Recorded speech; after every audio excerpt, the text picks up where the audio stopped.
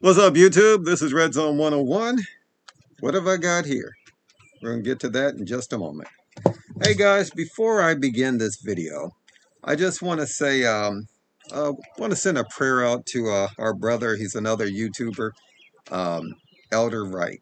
Okay, he did a video just recently asking for prayer for his unborn grandson that has a brain tumor. So those of you that know the word of prayer, just send a prayer out to him. Pray that his son has a safe, his grandson has a safe delivery. We know with God that all things are possible, that he gets the care that he needs to help him to live a full and hopefully happy life. Okay. And most of all, we're going to pray for healing. All right. So my prayers, Elder Wright, they go out to you. All right. His son's name is, I think, Curtis. Daughter-in-law, I think, is Monique. So keep them in your prayers. We got to support each other. Okay. So anyway, let's get back to the video. Guys, did it again. I got another one. This right here is a new handgun I just bought. It's a Stoeger SR. Let's try it again. STR9. Still getting used to the name of STR9S Combat. Gonna make sure this gun is unloaded. There we go. Unloaded. I went to my local gun shop and I saw this about maybe a month ago. Picked it up because I just loved the way this gun looked. I thought it was really aesthetically, I thought it was really a nice looking gun. Picked it up, tried the trigger, and wasn't that impressed at first, okay? But after looking at some reviews, I thought, you know what? Let me go back and try it again because everyone seems to love this particular gun right here, especially the new Stoeger STR series pistols, STR9 series pistols. They've taken the budget semi-auto handgun world by storm. A lot of people love them. So this is the latest model that just came out. Um, Once I looked at a couple more reviews on it, because even when I left my local gun store, I kept thinking, man, that was a really nice pistol. Let me check out the reviews on it. And there's not a lot of reviews, but not a lot on this particular model. This is pretty new. But the reviews were really nice. I mean, they were some good reviews. They were saying that it's a good shooter. And I gotta say, yes. Now, I want to talk about some pros and cons with this particular gun here. I've owned it for about a week now or so. Um, and I got to be honest with you, when I went back to buy it, because I thought, I want that gun. I want to put that in my collection, right? Um, the gun comes with, combat ready sights, suppressor ready sights, comes with a threaded barrel, comes with a mag well, comes with a steel guide rod. Guide rod is steel. Um, what else can I say? Just a really, soft shooting, but I'm just saying it came with a lot of features, and it came with three 20-round mags. Three 20-round mags, and this particular gun here with all these features, suppressor ready sights, threaded barrel, steel guide rod, mag well, and three 20-round mags. I got this gun with all that for under $600. It came to about $549. That was a deal I was thinking, you know what? I'll take a chance on that.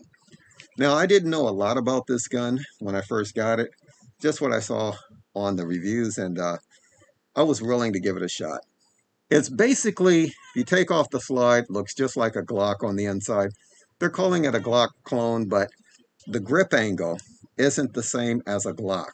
That grip angle, I'm not sure what degree what that is, but it just feels different. I've owned Glocks, and Glock is a great pistol. For those of you that love Glocks, I'm not downing it. I just said for me, I didn't like the grip angle on them, and I didn't like the trigger. This here, I love the grip angle on it. It just feels natural. It points natural. The trigger, I've never liked Glock triggers. I know Glock triggers are Glock triggers. They work, but never really liked them. This to me is kind of an improved Glock trigger. It's basically like a Glock, but to me it doesn't feel quite the same. Um, the trigger pull is supposed to be like 4 pounds. I pull it, I hit a wall, press through. I mean, it's a nice break. The reset right there, boom. To me it felt a lot better than a Glock. Okay. Now, granted, it wasn't as nice as some of the Canics, but I kind of like this a little more than the Canics, the trigger, because sometimes the Canic triggers can be a little, although I love them for target practice, can be a little light. Okay.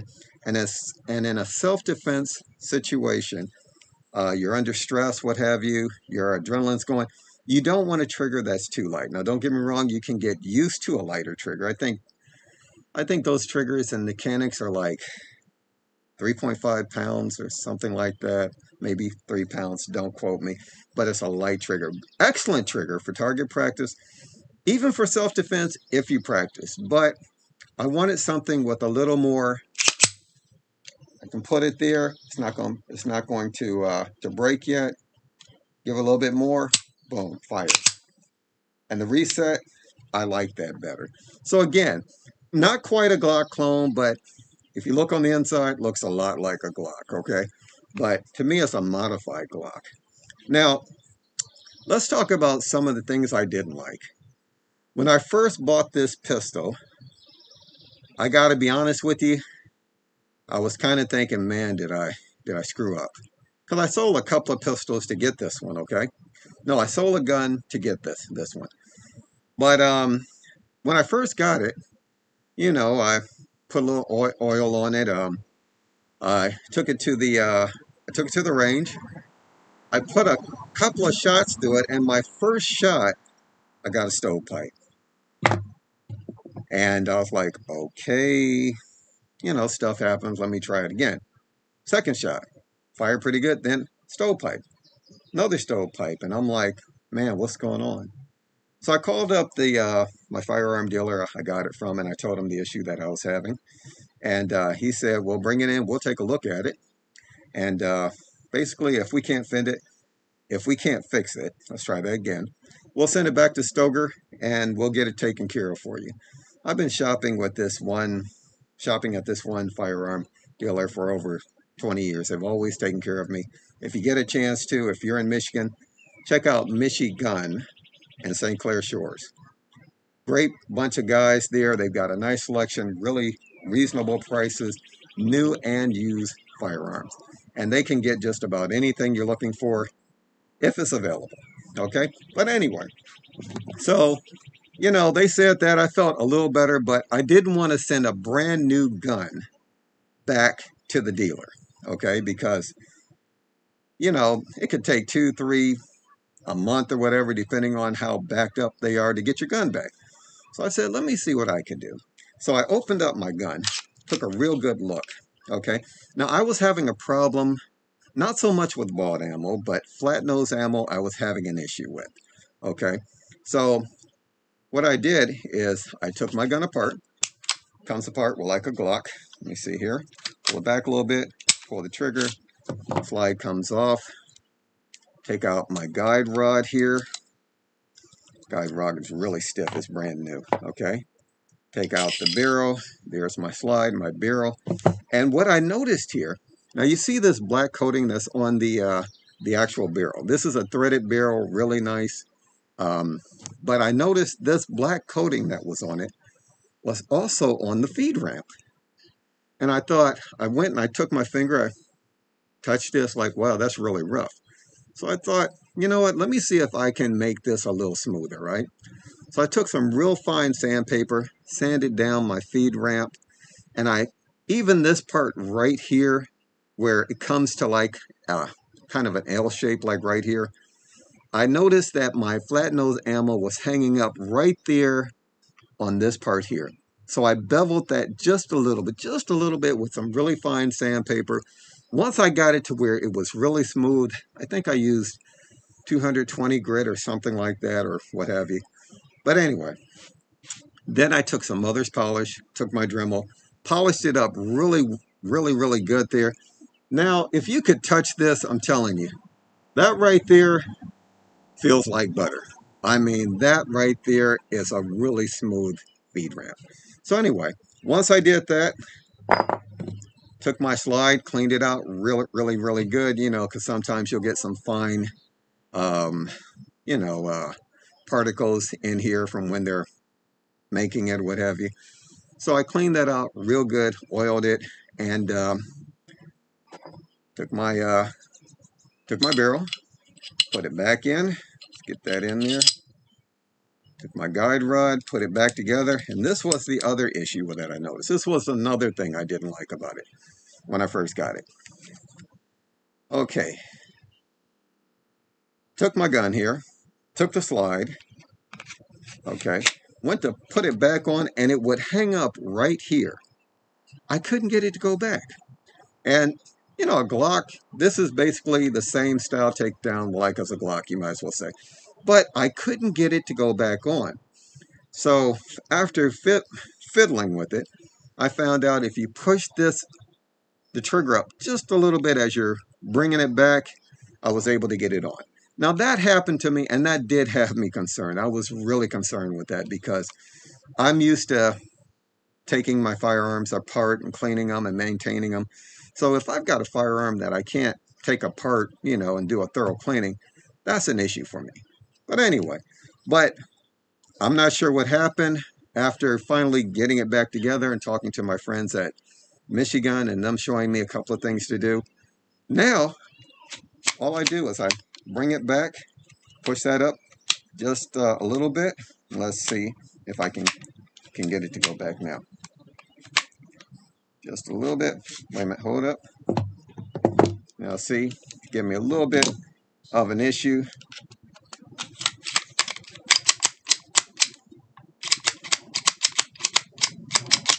There we go. What? Nope, hold on. Make sure that the guide rod is in there good. Not used to having this much of an issue with getting a firearm back together. Okay. And this is going to happen on camera. Guys, this is what I was talking about. This is one thing I didn't like. Now see, yesterday when I did this, now see I got it back on. Back on, together. So, not as easy to take apart and put together as a regular Glock or else even my Canik, but, you know, back together now. So I didn't like that. But I can get it back together. So, you know, once I got it back together, took it to the range, put about maybe 100, 150 rounds through it, not a single issue. Once I polished the feed ramp in here and beveled the bottom of the feed ramp where the flat nose ammo was hanging up, this gun runs really, really nice. Besides, like I said, it can be a little tricky getting it back together. I can work with that. But for the price that I got this gun, I mean, we're talking about a tactical semi-auto 9mm handgun. Now, granted, this gun is made in Turkey. I don't hold that against them because you have a lot of nice guns that are coming out of Turkey.